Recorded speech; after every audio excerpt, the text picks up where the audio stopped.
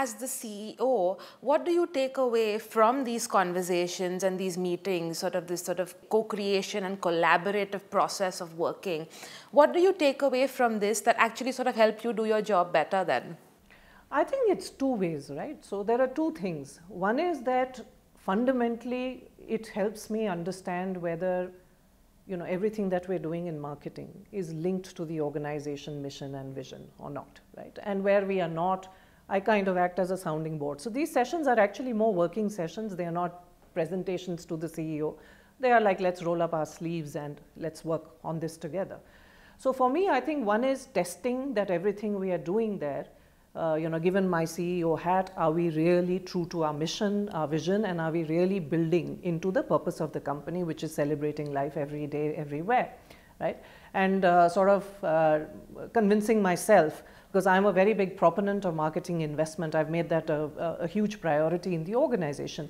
So just, validating for ourselves that we are doing investment in the right way, we are putting it out on the right things, right? The second, I would say, is that, checking for creativity and being able to give inputs early in the process rather than them coming to me when it's all done and, saying, okay, now I have a different point of view. I think that's waste of time for them, right? We run something called radical liberation in our organization.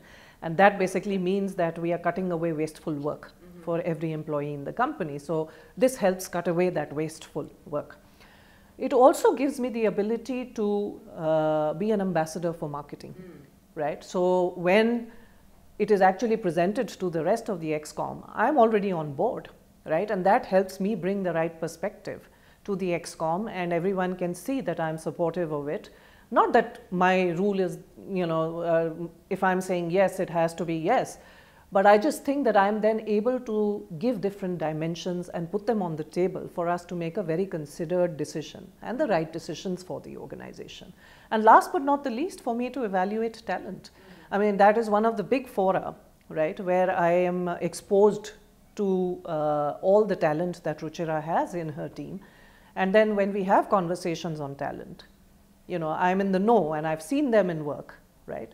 And therefore we are able to have the more meaningful conversations. So there's a lot that I get out of these meetings, which helps build the alignment, of course, but it just helps us to make better decisions.